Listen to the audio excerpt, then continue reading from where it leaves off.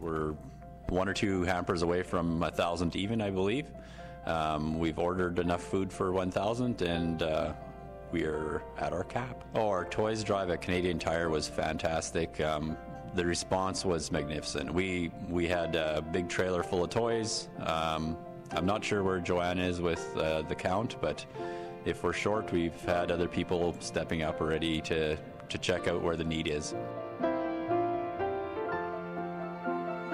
Thanks to our community for helping us out. Without our community and all the support of all the Southeast and everyone around us, the businesses, the individuals that take the time and put out the money, and all the volunteers that help out, we can't do it.